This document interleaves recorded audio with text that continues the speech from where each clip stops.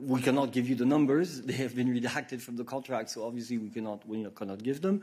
As you know, there is a schedule in the contract which is by quarters. I'm sure that in your speed reading you will have been able to see it. On the second question, we are going to organize a press conference and then a technical briefing, which will be able to explain to you all the details related to this implementing regulation from the Commission.